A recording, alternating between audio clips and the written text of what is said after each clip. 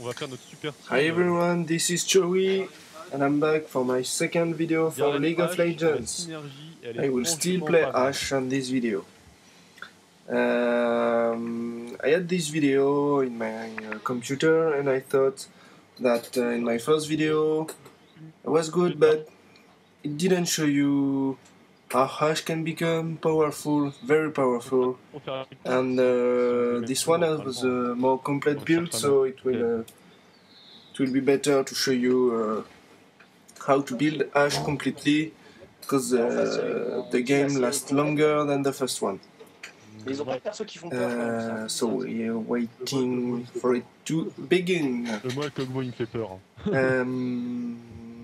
This time I'm playing also with some friends.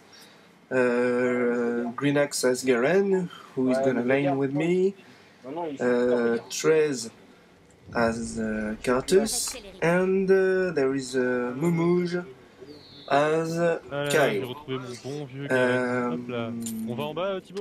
And Random Olaf. Okay, so you will hear also some people talking.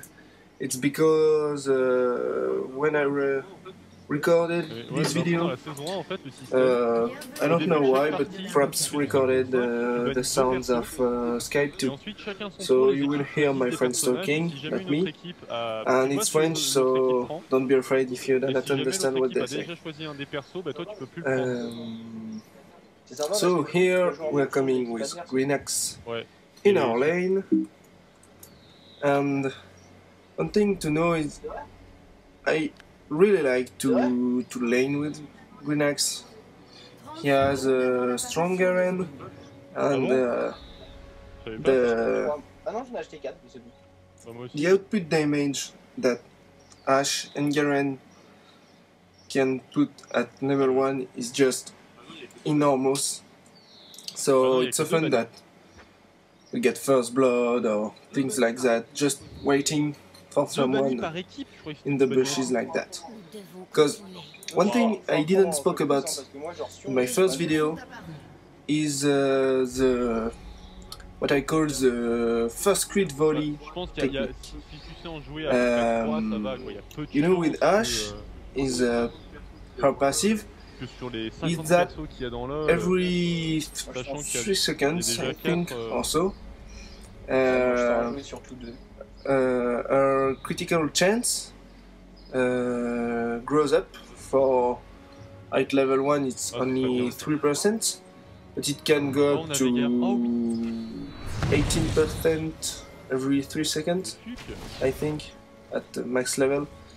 So if you just waiting in the bush, you're just sure, absolutely sure, that your first attack will be a critical attack. So if at level 1, when you're doing more than 100 damage at level 1 plus your volley that does damage,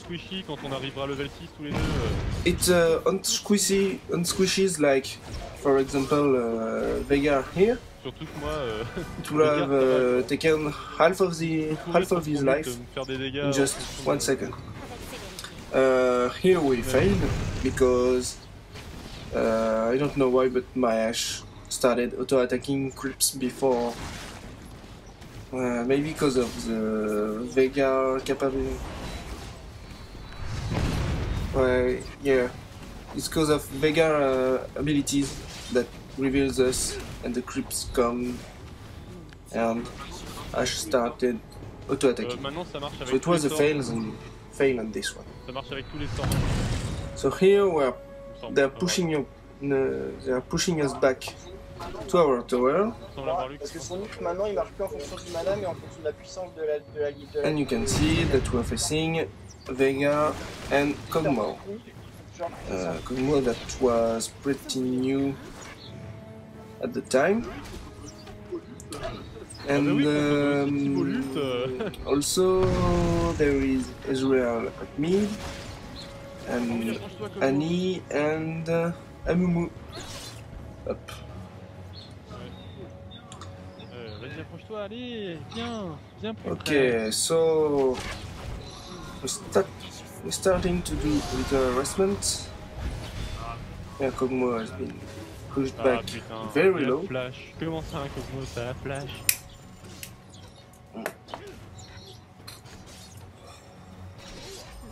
I have my cigarette, so that's why I didn't spoke here. Yeah, so just a little harassing.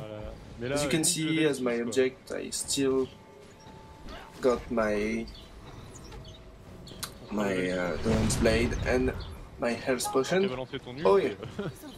Here Kogmo does a really big mistake. He just come in front of his group with low life, so just had to do one volley, some attacks, and it was it. So he gave me first blood, obviously. But that's nice. It's 400 gold for me. Et moi alors, pourquoi j'ai pas besoin de thunes?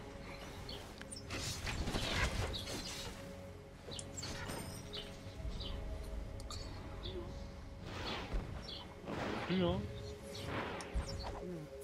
Yeah, one hit on the tower. That's one thing taken. De différence. Ouais. 4, ça fait 400 first blood. So here, Curtus at mid says he's got his ultimate. And you will see that we will try to combo a little bit with synchronizing our ultimates for easy kills. Tu dis qu'il y en a un qu'on commencera bien à ouvrir, bah tu hurles.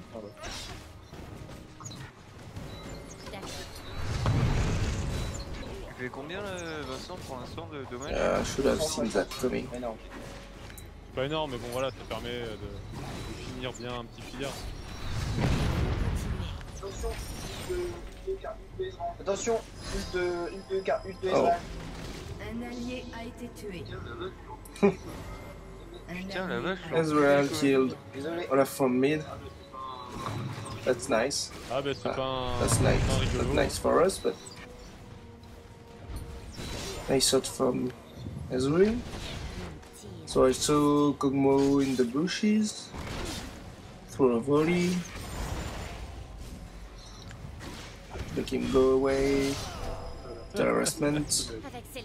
Oh là là, il est fou ce mec. Hein. Once again. Sometimes people just think they're gonna be allowed to just walk into the bushes without being punished. Well, sometimes you can't, but obviously here against Ashe it's not a good idea.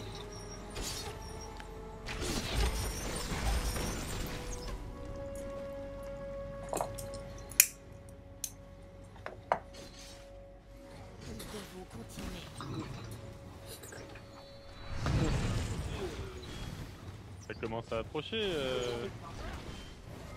J'ai toujours mon ult, hein, Non, pas encore. On ne bouge plus.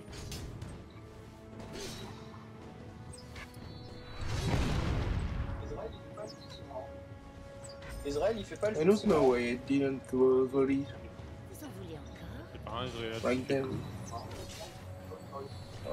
Maybe I had a good reason. C'est obligatoire. I think I'm saving for my level 6 to be able to throw a ult, my ultimate, and the volley afterwards. Yeah, I like to do so, because if you can just throw your ultimate that cost 150 mana points, it's really a lot at this at level 6. Just drains all your mana, and if you can't do anything afterwards, it's not worth it. Here, I have enough mana for ultimate and a volley, but